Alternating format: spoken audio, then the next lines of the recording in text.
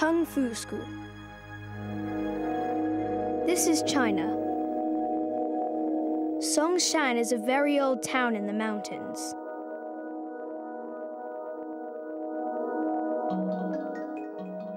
This is Songshan's famous traditional Kung Fu school, and this man is a Kung Fu teacher. His name is Master Li Yu. These boys are his students. They always practice outside in the mornings.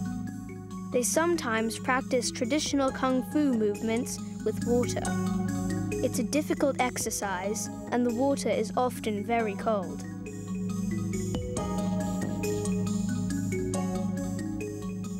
They practice traditional Kung Fu movements with a partner. They can fight with sticks and swords. And they can fight with just their hands. The school isn't very big. There were only 30 boys here. Master Li Yu teaches them the correct movements, but fighting is only one small part of this school. Students also learn about life.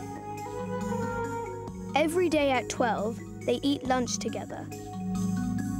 This is Xiao Sui. In the afternoon, he practices alone. He can break a brick with his hand.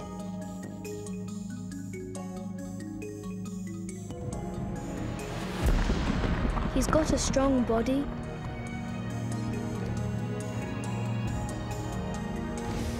and a strong mind, too. The Kung Fu school in Songshan has some great students. They learn how to fight and how to live.